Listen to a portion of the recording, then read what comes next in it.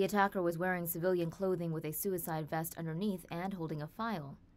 He asked for directions to the chief of police's office, claiming that he needed to deliver some papers and was sent in the right direction. The attacker was only stopped as he tried to enter the chief of police's office. Reports say the chief of police was not in his office at the time of the attack. The attacker then detonated his explosives outside of the office, killing one and wounding 6 others nearby.